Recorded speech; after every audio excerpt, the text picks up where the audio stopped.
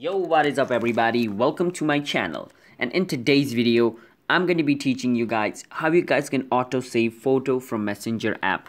So basically what that means is if somebody sends you a photo on your Messenger or a video on your Messenger, it's gonna automatically be saved to your device instead of you manually going to every video and saving them, alright? So there is an option in Facebook. You have to turn it on, and then every photo or video your friend sends is gonna be automatically downloaded and saved in your phone.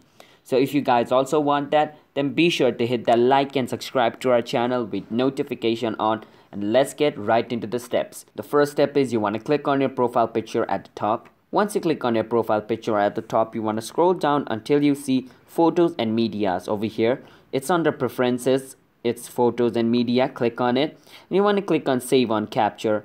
It says save new photos you take in the app to your gallery. So yeah, that's basically it. So yeah, after turning that on, you just want to go back and it's basically done. Whenever somebody sends me something, once I open that photo or once I open that video, it's gonna be saved. Now remember, you need to open that photo or video. It's not like somebody, just sends you a video and it just starts to automatically download. If somebody sends me a photo, I need to just if I want to download this video, I need to open this video just like this, and then only it's gonna be saved on my phone. So yeah, if you guys found this video helpful, then be sure to hit that like and subscribe button with notification turned on to our channel so you guys can get notified for our future video, and I will see you guys in another video. Until then, bye bye and have a nice day.